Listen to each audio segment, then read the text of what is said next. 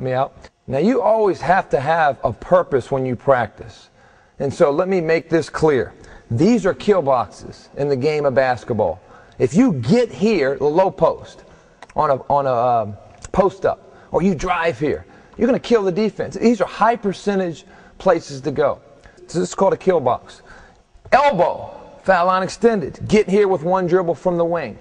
Cutting here for a high post catch. Kill box, elbow. Opposite elbow. Opposite block. And then midline. You get to the midline on your cuts, passes, drives, your playing time goes up. As a guard, once I beat my man, this is where I'm aiming. Coaches, these boxes are great tools to help your players create distance and space in playing straight lines.